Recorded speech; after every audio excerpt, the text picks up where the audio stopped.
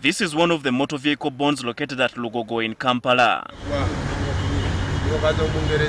Inside the bond, there are only two 2016 model vehicles, but the rest were manufactured before 2010. This bond is likely to remain empty if a bill recently approved by Cabinet comes into law. The bill, which if passed, will come into force on 1st July, prohibits the importation of cars older than 8 years from the date of manufacture.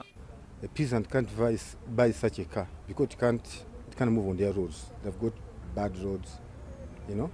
The acting director for economic affairs in the Ministry of Finance, Moses Kagwa, told NTV that the bill hinges on the need to protect the environment from the dangerous emissions from old vehicles. The thinking is that the damage to the environment will not be great for the cars that are below 5 years.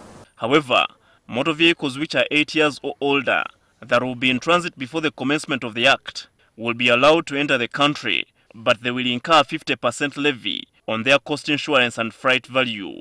Kagwa says the law is also meant to encourage investment in the local automotive industry, as agreed by the heads of state of the East African community countries. All new vehicles which will be manufactured in the region eventually would find it very difficult to compete against the old vehicles which come here with values as low as $1,000. The new bill, however, excludes special purpose vehicles such as tractors, breakdowns, lorries, crane lorries, and firefighting vehicles, among others. Additionally, old vehicles already in the country will be left to continue operating, but they will incur an extra levy to be charged during the periodic inspection. The Ministry of Finance has already sent the bill to Parliament for consideration, but MPs have given differing opinions on the matter. Most of these illnesses that are not explainable are part of that kind of those fumes from those vehicles. They are very, very old. Many people buy vehicles of 20 years. Here in Uganda, they call them new.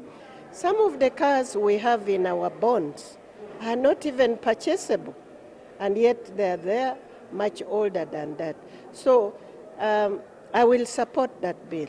Now that bill will definitely be eliminating the low-income earners who have been able to buy not so new cars, but be able to pay taxes so that other Ugandans can benefit from what they are paying. NTV also sought out views of regular Ugandans. In Kenya, they don't use these cars of 1993, 94, 96. They use from 2000 and above.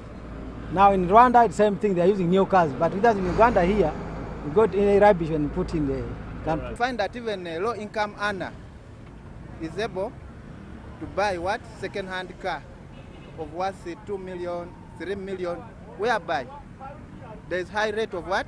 Jam. Second-hand cars, we use them. If they bring new cars only, who will buy them? Only these big guys in the parliament. These guys who are eating our money. Surprisingly, if the bill is passed into law, the Ministry of Finance admits that the country will lose revenue since 80% of the cars currently imported are 8 years old and above.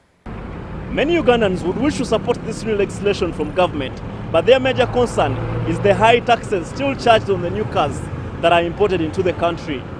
Herbert Ziwa, NTV, Weekend Edition.